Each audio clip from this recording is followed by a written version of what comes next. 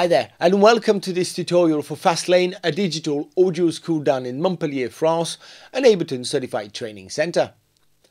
In this series of tutorials we're looking at the Max for Live devices.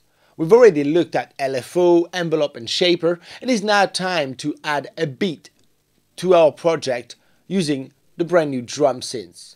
In the previous video of this series of tutorials on the new Max for Live tools, we've studied and we learned how to use the LFO, the envelope and the shaper.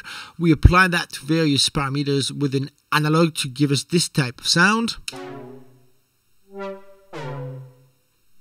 So great sound, we need to add a drum beat around that, shall we, to put it into context. And that's the perfect opportunity for me to introduce you to the brand new drum synths we got given within Max for Live. So if you go to the Max for Live tab and the Max Instruments, you'll find DS synthesizers, DS drum synths here. The drum synths, DS stands for drum synths, obviously. We have 8 different drum synths and a drum simpler synths here. Okay, so to use that, I'm going to obviously build a drum rack. Sounds like the best way to use these guys. I'm going to bring on the kick, bring on the snare, bring on a hi-hat here and a hi-hat there, and maybe we'll have a little tom sound so you can easily build a drum rack and save it for further use. So I'm going to write this drum beat. Let's just do it in real time, shall we? Let's just put 2 bars here. Let's arm the track. Perfect, and let's just record something.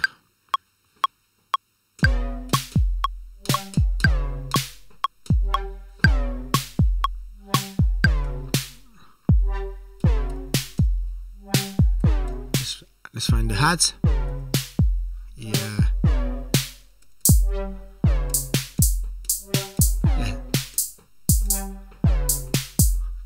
Yeah, that'll do for a simple demonstration like this. So we got, you see, just like any other drum rack, I was able to use these drum synths. They sound very cool, right? Yeah, that kind of sound may suit very much trap music or even glitch music or whatnot. I mean, it's a very digital sound you may want. For example, I spent an hour with machine drum in the studio at Loop in Berlin last year in 2017, and guess what my man was using as a starting point to build his drums? Well, he was using the drum synths in Ableton Live. So let's just look at these one at a time. Let's solo the kick drum. And you can obviously pitch that. Let's go on G, for example. So great, you can pitch that to your key of the track. You can play with the length of the sound, the decay, having a very long sound or very short sound. You can add envelope, so that's the pitch envelope. With no pitch envelope, it's very soft. With a lot of pitch envelope, you can hear the punch coming in. If you go above a certain point, you can really hear that pitch, and it makes it a lot more, even more digital, really. The volume, of course, right here. We got 2 different type of drives and character. First of all, we have a drive.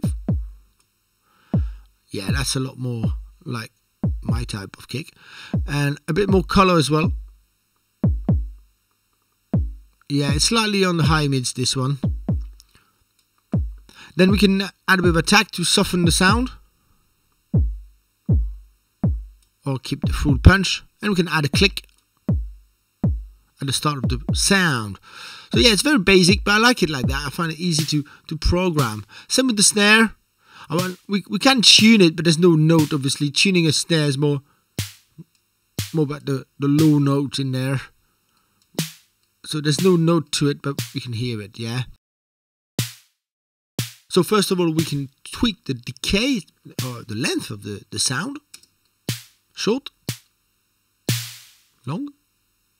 I'm more into short sound. I can shape the tone, brighter, duller.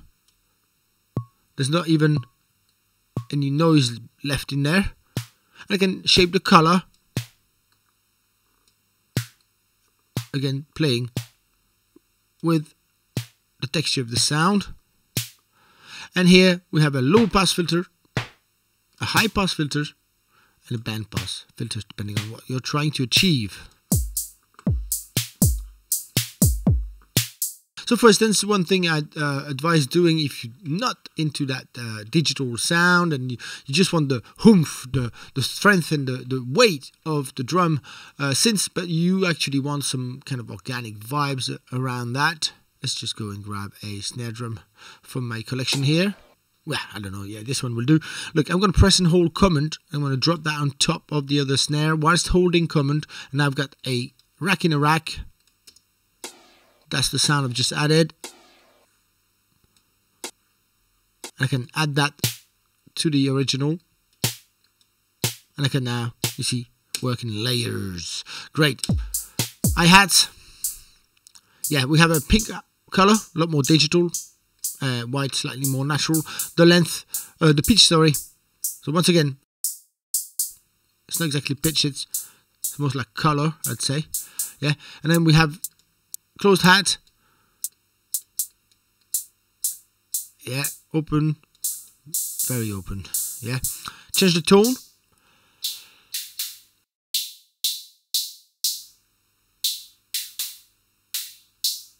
Pretty much the frequency content. We have two types of filters, very strong filter. I'm going to bring that down. And slightly lighter filter, 12 dB, 24 dBs. And we can add a slope to the attack. Less punchy. Great. And the volume, of course. So, yeah, you see, it's damn simple to use these guys, yeah? Let's have a look at the tom. Once again, we can set the actual key. So let's stick that on A sharp 1, for example. Yeah, so it goes well with the kick. Let's program one in. Where is it? There, cool.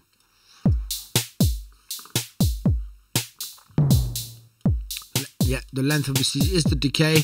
Bend will, you have a lot of movement in the tuning with the band. More band, let's hear it.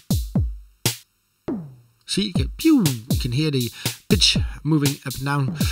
We have the color. Have I said that already? Yeah. And the tone.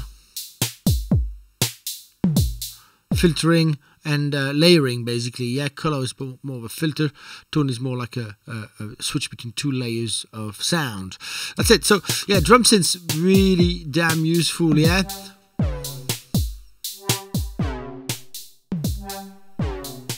Yeah, pretty damn useful to write your drums. A very punchy sound. You can add obviously effects on each of these pads to shape your drums even further.